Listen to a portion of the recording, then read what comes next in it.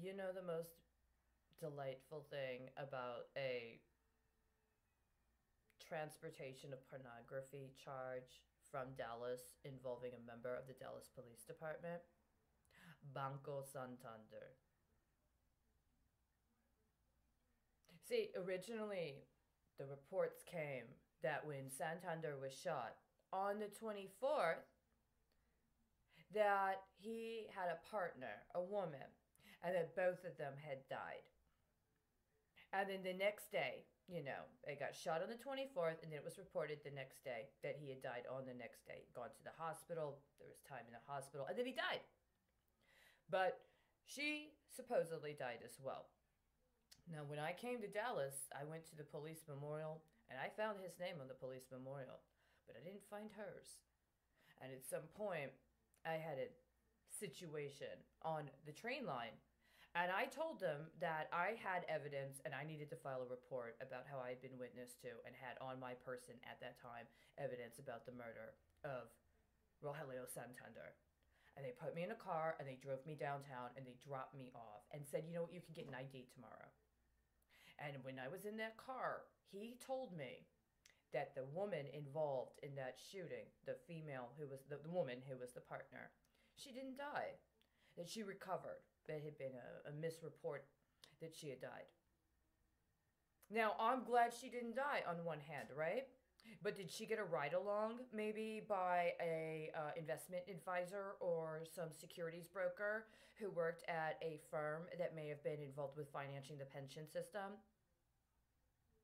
Or did that get switched over to some woman who has a name that sounds like a ethnic group, but not a Hispanic ethnic group, a Chinese ethnic group, right? No. Okay. Is that too much?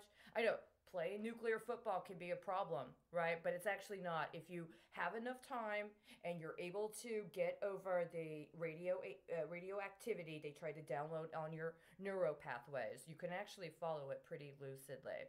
How about the fact that almost exactly 2 years ago, there was a trial going on for a city official in Dallas concerning a scam involving buses for school children and cameras.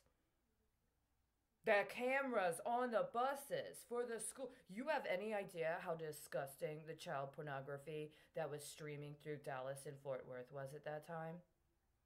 It was so horrible.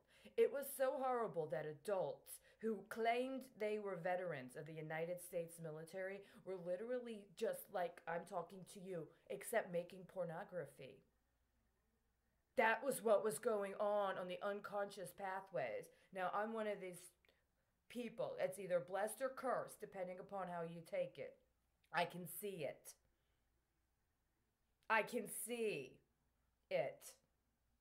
Now, that's not what I saw today, right? I saw something a little different today because something has been recalibrated. Apparently, there was a 30-year bond on my ass that's passed now, and they haven't bonded me again, and they're not going to be able to.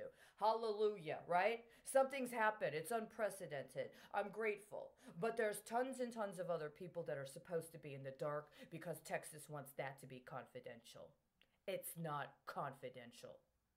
It's a crime. You never acknowledged Rogelio Santander was strategically murdered as part of a long-term housing bond flip deal.